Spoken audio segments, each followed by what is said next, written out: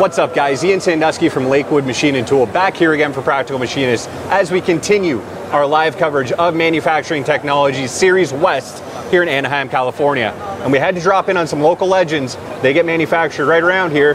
TRAK Machine Tools with my friend, TRAK and Pat. How you doing, Ian? Thank you very much for having us by. Always good to see you. Now, this must be an easy show for you guys because you're just down the road.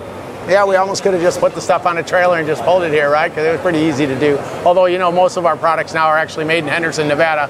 So we did have to cart in 3 of the 4 machines for this show. But some of them are just made down the road. That's absolutely right. Now, you guys actually have some, I took a little look around the booth. You actually have a couple premieres and newer things that people may not have seen from TRAK Machine Tools here.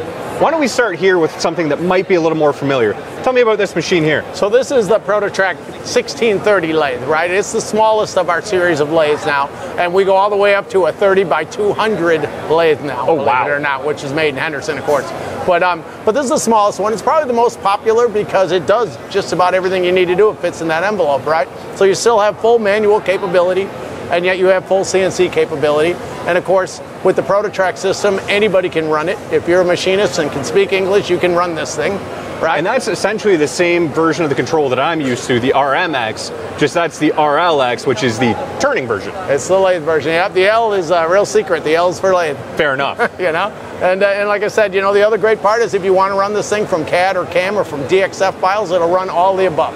So you really have the best of all worlds, being able to do all of that at the same time with just one machine. Because, you know, on another lathe, you can't just go do a little bit and then run a CAM program 2 seconds later and, oh, it didn't part that off right. Well, I can just part it off here. Here, you have full flexibility with anything you want to do. At any time. And, you know, don't forget, it's still got the tracking version, too. So that means in the middle of running at any time, if you're a little unsure of yourself, you can stop, hit tracking, dial it through it manually. If you don't like it, back it back out, see what you did wrong.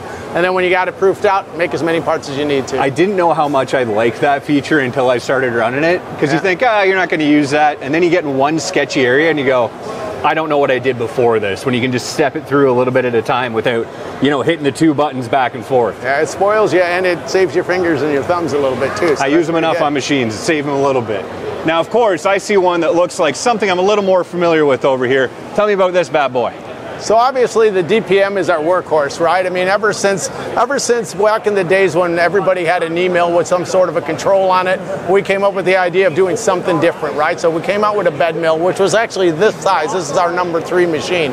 And at the time we came out with it, people are just like, oh my God, somebody's got a different way of thinking, something that's a little more rigid, give you some capability. But yet, like a Bridgeport or any other knee mill, you still got a manual quill. You can use it as a manual machine, but you can program 2-axis, 2.5-axis, 3-axis, or even run it with an indexer if you need to. So this thing can do full surfacing if you wanted to, or you can pop 2 holes in a plate if you wanted to. Absolutely. And again, how do you want to program? At the control, from DXF, from Parasolid, from Mastercam, from any cam features, you know, you really got the best of all worlds. And this is the 4th generation control on this machine now. Oh, that's the brand new one. Right. So it's, you know, it actually started in like 1997 and came all the way to where we are now. So it's a 4th control and it just keeps getting better. And I know we can't talk about some of the companies that are buying these, but it's fascinating that not only is this still a very hot mover, a lot of companies love these, even the high-end tech companies are using these in their operations. That's absolutely right, you know, and you know, I'm sure you know a lot of the cool tech companies that are up here a little north of us, and I've been in just about all of them and gotten to see everything from how they make cars to how they make medical devices to everything else. And you know, people think that these are toys of some sort. They really don't understand the industry because these things are in every single prototype shop there is. I saw these in Aerospace Alley down in Connecticut making parts for F-16s. Well, I mean, all kinds of military equipment that I didn't know what it was, but I'm guessing, and it was all done on these machines. It's really cool. It's neat to know that you got stuff in outer space that was made on a ProtoTRAK. Right in our backyard. Now this one over here, this is a personal favorite, so I'm sorry if I'm going to gush about this one a bit. Yeah, the VMC2. Here you got a little bit of experience, right? You know, and by the way, thank you, because ever since you've been doing videos with this one in your shop, it's been boosting our sales, so that's a good thing, you know? It's been fantastic. I mean, anybody who's seen the way we use it, we use this predominantly as a second op, but the other thing we found a really good use for it is running stuff when the other mills are busy. So we do a lot of stuff that it fits in one vise. Why would I set that up on my mill that has a 60-inch table when I can do it here? Short travels, quick cycles, it just makes more sense. We've actually shifted a lot of work to this that we hadn't anticipated for. Yeah, I think, you know, when this thing was originally invented, it was made to be a secondary op machine only. That's why it's small. You can fit it down an aisle. You can move it with a pallet jack. But what happened is we realized all of our customers were using it as a full 3-axis machine to do work, everywhere from in their garage into a big shop. And so it's like, hey, let's reinvent this. Let's put that RX control on it, add all the power, and still keep all the versatility. And it's just boomed ever since. 100%. And I mean, a lot of people, I feel like, maybe look at it and they go, oh, it's so small. It's like a desktop mill. No, no, no. We do 4140 in this. We do 303. We do 304. Pretty much anything will run in another machine. Even though it's got a BT30 spindle, it still has the power for it. It'll drive taps. It does everything you want it to do. Yeah, with the 10,000 RPM, you can get it spinning fast enough that you can make up for the fact that it's a little light duty. Like we tell people, take lighter cuts, but do them a lot faster, and you'll still get the job done pretty quick and adequate. And that's the thing. We've shifted a couple of our programs over that we're running on other machines to use exactly that strategy. Not only does it not take more time, sometimes it's actually faster. Yeah, and you're not tying up that machine that could be doing something way more profitable. Well, way bigger, right? I mean, the footprint. The other thing we've done for this, which I don't know if you guys have seen, is this basically runs off a welding plug. You do not need a transformer for this machine. That's right. So I went and put a whole bunch of welding plugs around my machine shop. Since you can move it with a pallet jack, today I want it over here. Tomorrow I want it over there. Literally a pallet jack, we take it over, plug it in, and it's ready to go. Yep, absolutely right. Take the rock out of it if the floor's not even, and you're cutting. That's it. No, you don't need riggers, you don't need a forklift, nothing. Right, yeah, it's pretty simple. And this one over here is one I have not seen before. Tell me a little bit about this. So this is the premiere for this machine. So this is part of our Cinumeric product line, right? Okay. And so far, the only thing you've seen in any of the times you've interviewed us is our 2-axis version of the lathe. So this is our first lathe with a live Y-axis. Oh, wow. Okay, so this gives you all the versatility. Same size, it's an 8x20 lathe, but now I have the ability to do all the milling and machining that I could do in any other Y-axis machine. Still has the Cinumeric, so I can program some pretty high-tech stuff, even at the control, but then of course you can run it again from G-code or whatever else you want to run for your programming device. So this is really new, and we've got a few more things on the horizon that are going to be out early next year. You know, we're going to have this with a sub spindle. Oh, nice. Okay, so that's the next thing. We have one in the shop now that we're getting tuned up and ready to go. So that's going to be one of the next things. Beautiful. And of course, you know, as you saw the last time we were together, we have the trunnion now in the mill. So we got 5-axis, we have 3+2, we have full 4th axis. So we are evolving. Also next year sometime we're going to have the 2-axis and the Y-axis version of this in a larger size. Oh, sweet. So that's coming next, because like everything else we make, people get real lucky. They're using it, they're really happy, and they're like, I need a bigger one. So we're working on that next, right? So we're evolving almost faster than we can keep up. But so far it's been a really, really fun ride to go along with this thing. The one thing I really like about TRAK is that you guys could have started with the, you know, the knee mills and the straight turning lathes and said, this is what we do, that's it. Every time I visit you guys, there's something new, and it's usually based on user feedback. So you're literally listening to the people running these saying, what do you guys need? And then that goes into the next generation. It's a very quick feedback loop, it feels like.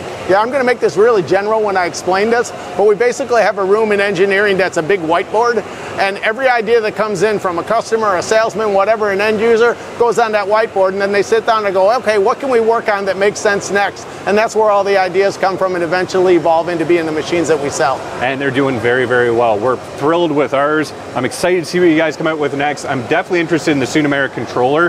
The one question I have about the trunnion version, how many people do you see programming, or with this machine as well, with that Cinumeric 1 controller versus a cam system? Because I know for, you know, the TRAK system, it's maybe 70-30, 50-50. What are you seeing for this generation? Actually, it's funny. On the lathes, you'll find it's a larger percentage of people that are programming right at the control because it's so simple and powerful. Right. So they'll tell you that probably it's more 50-50. On the lathes as opposed to the milling machines. But part of that is because even this is still pretty simple compared to full 5-axis stuff, right? So then you're going to have to be, there are guys that are using the trunnions and doing 3+2 and they're programming at the control, which is about the limit of my capability, by the way. You know, I've never really gotten into the CAD and CAM stuff. It's not my job. I've never done full 5-axis, so. Yeah, you haven't, so good. Then I don't feel so bad. But the rest of that stuff, you know, that you can do, a lot of it's done at the controls, you know. And then the great part, I say, the versatility and the reason the Sumac fits into the ProtoTRAK line is it's just as easy as a ProtoTRAK. And sometimes it's even easier because it prompts you through everything and tells you what to do, and then it shows you illustrations of what you're trying to do. So it's easy to follow. So there's a lot of shops out there that don't use CAD, don't use CAM, you know, and they're running these things all day long. So the learning curve is so much lower. You can put this on the floor and be making chips the next day, even if you don't really know how to program CAM. Correct. And you know what we say, you're not going to hurt our feelings if you tell us, hey, we run everything from whatever our CAM device is. That's okay. As long as you're buying our product and you're getting what you want out of it, we're okay with that. You have the option. But don't forget, sometimes you only got to poke 2 holes in a plate, right? And you don't need to have a CAM system for that, right? Makes sense. Whatever works best for you works for us. And if people want to find out more about TRAK machine tools and everything coming up next, where can they go? Well, I think, you know, we've got open houses all around the country, all time, all year round. So I would say check our website first, you know, which is trakmt.com, right? And, you know, our actual company name is Southwestern Industries, so I like people to know that when they click into that, they're going to end up there. But it's the same company, right? And that's usually the best way to see what's coming up, what's going on, where are we doing. There you get information on all the machines. You can find who your local distributor or direct sales guy is, so that way you kind of got all of it in a nutshell in one place. Right. And of course, they can come see you live here at Manufacturing Technology Series West for the next couple of days. If you guys are in the area, make sure you stop by, see Tracking Pat, and check these out for yourself. Pat, thank you very much for having us. Always a pleasure, you know, and I'm always here for you guys, and I'm always here as long as I have to be until my feet no longer hurt. And if you need help, he's the guy to ask because he knows it all. Appreciate it. And make sure you guys stay tuned as we continue our live coverage of Manufacturing Technology Series West here in Anaheim, California. Thank you very much for watching.